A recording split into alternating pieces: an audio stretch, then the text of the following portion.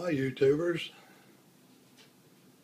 Well, today I got a little short video on a knife I bought from Amazon a couple days ago.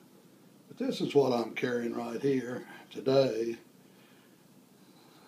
This Kershaw Zing.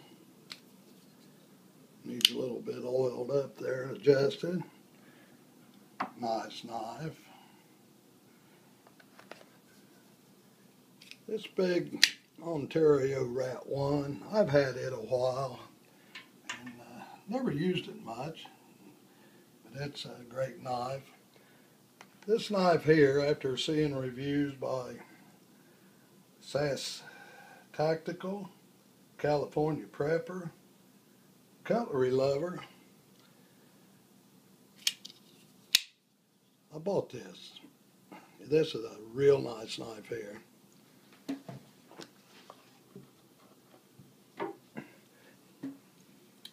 If I ever reach 150 subs, this will be one of the knives that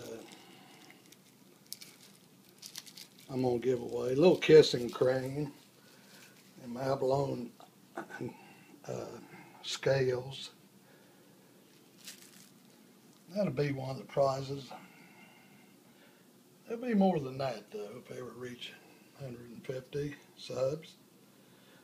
The other day, one of my young subs, J-Cod Swimmer, AJ, he tagged me and wanted to know how I come up with my YouTube name. Well, a few years ago, I went over to visit a friend of mine. He was sitting out on his front porch. He lived in the city.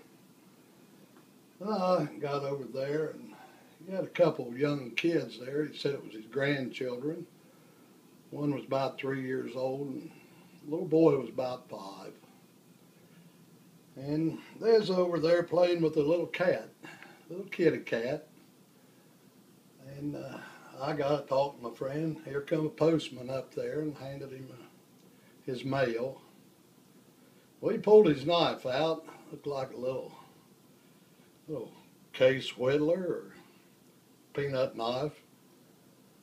And he opened one of his letters with that knife and laid it back down.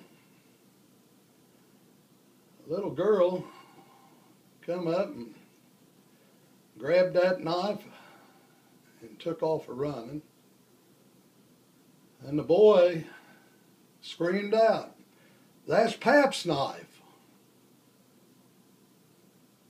Anyway, little girl stumbled and fell and rammed that knife in that cat. The cat took off